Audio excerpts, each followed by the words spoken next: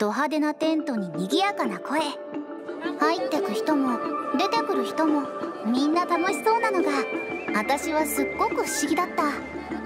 そう、私の人生はサーカスと共にあるの。まさかさまに落ちてく眠りから覚めて終わりに向けた道のり遠ざかる安らぎ。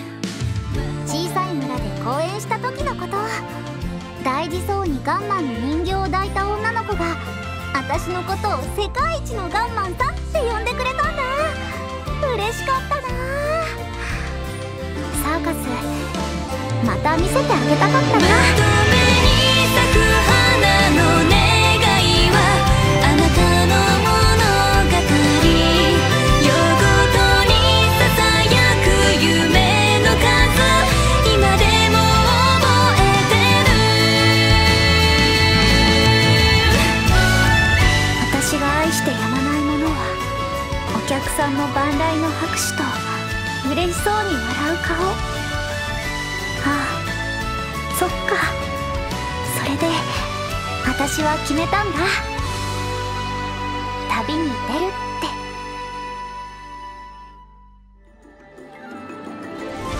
さあ皆様、私にご注目。ハッピーバースデーこういうお祝い事はパーッとやらないとね。特別にとっておきの技見せてあげる。あっちゃー、とりあえず逃げとく。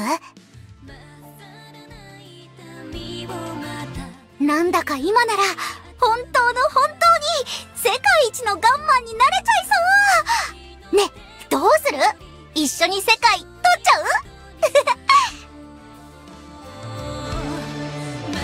いいよいいよ、そういうのもっとちょうだい。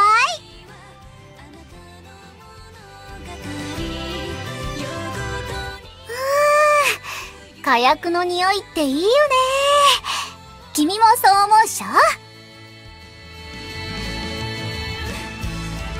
ょ？どうでしたかお客様。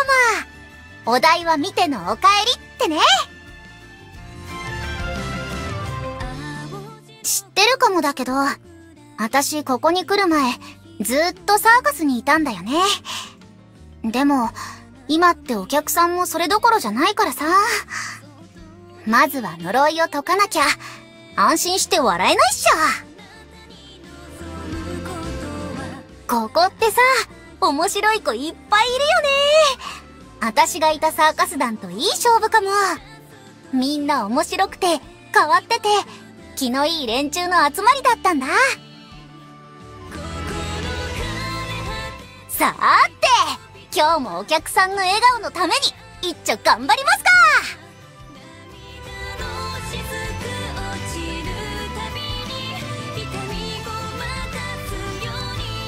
おっと、珍しい顔だね。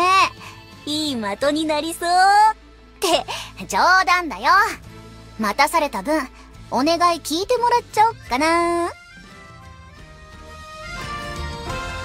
それにしてもここ居心地いいね。なんていうか第二の故郷って感じ。いや、正確には第三の故郷になるのかな。ま、なんでもいっか。私の銃2丁とも平等に構ってあげないとすぐすねちゃうんだよね。そういうの君も心当たりあるんじゃないの？トリックショット、ファストドロー、もちろんロングショットも私に苦手な技は一つもないよ。まだまだ君に見せてないのもたくさんあるから期待してていいよ。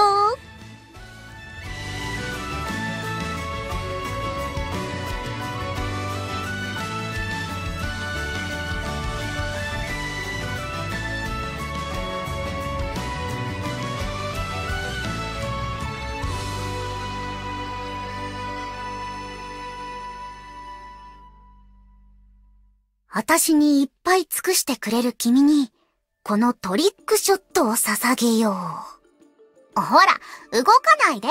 当たっちゃうぞ。ねえねえ。私が本当に帰っちゃったら、寂しい？もし寂しくてどうしても我慢できないって言うなら、引き止めてくれてもいいんだよ。そしたら、ずっとそばにいてあげるかも。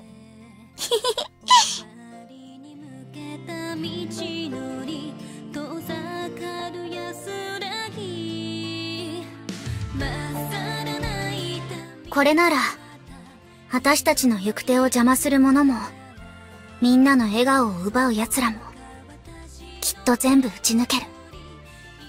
なんてね。さあ、コルディ様のオンステージ、第2幕の始まりっと。私の一番輝くところ、特等席で見せてあげる。あ、来ちゃった？じゃあサボり終わりっと。君が来るまで何してたか知りたい？教えてあげなーい。さすが！どんどん強くなってるみたい。今ならどんな大技でもできちゃうかも。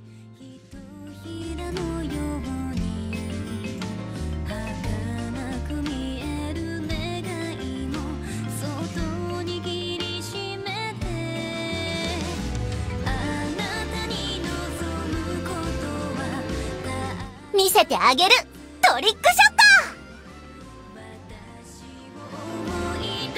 ト。ねえ、なんか疲れてない？私の目はごまかせないよ。座って。私の華麗なガンスピンでも見ながら、ゆっくり休むといいよ。私さ、好きなんだよね。見られるの。お客さんに私の芸を見られるのが好きってことだよ。みんなが笑顔になるとさ、心がふわーってするんだ。全部終わったら、サーカスに帰ろうと思ってるんだ。だからさ、もしよかったら、みんなで見に来てよ。大丈夫。絶対損はさせないから。ね。メンテは大事ってね。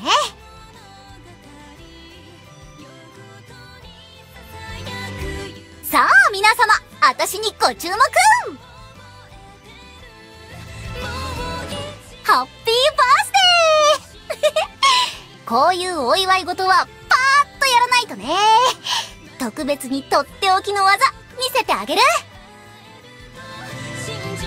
あっちゃー。とりあえず逃げとく？なんだか今なら本当の本当に世界一のガンマンになれちゃいそう。ね、どうする？一緒に世界取っちゃう？いいよいいよ。そういうのもっとちょうだい。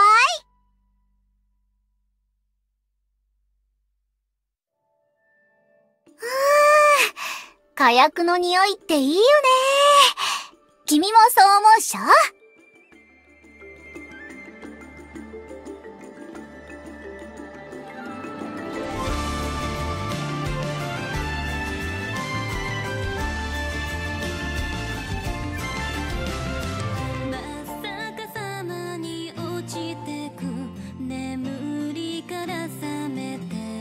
どうでしたか、お客様。お題は見てのお帰りってね。知ってるかもだけど、私ここに来る前、ずっとサーカスにいたんだよね。でも、今ってお客さんもそれどころじゃないからさ。まずは呪いを解かなきゃ、安心して笑えないっしょ。ここってさ、面白い子いっぱいいるよね。私がいたサーカス団といい勝負かも。みんな面白くて変わってて気のいい連中の集まりだったんだ。さーて、今日もお客さんの笑顔のために一丁頑張りますか。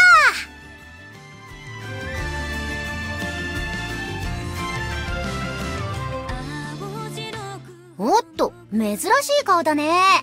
いい的になりそう。って冗談だよ。待たされた分お願い聞いてもらっちゃおっかな。それにしてもここ居心地いいね。なんていうか第二の故郷って感じ。いや、正確には第三の故郷になるのかな。なんでもいっか。私の銃2丁とも平等に構ってあげないとすぐ拗ねちゃうんだよね。そういうの君も心当たりあるんじゃないの？トリックショット、ファストドロー、もちろんロングショットも私に苦手な技は一つもないよ。まだまだ君に見せてないのもたくさんあるから期待してていいよ。私にいっぱい尽くしてくれる君にこのトリックショットを捧げよう。ほら動かないで、当たっちゃうぞ。ねえねえ、私が本当に帰っちゃったら寂しい？もし寂しくてどうしても我慢できないって言うなら引き止めてくれてもいいんだよ。そしたらずっとそばにいてあげるかも。